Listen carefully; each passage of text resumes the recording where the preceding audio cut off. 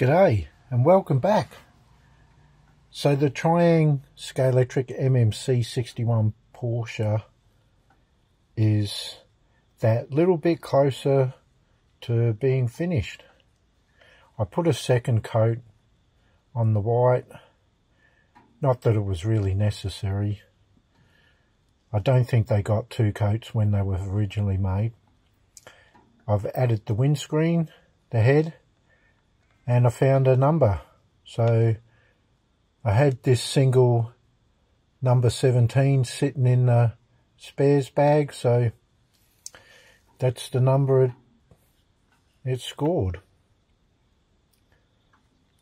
And it's really starting to look like a proper little Scalextric now.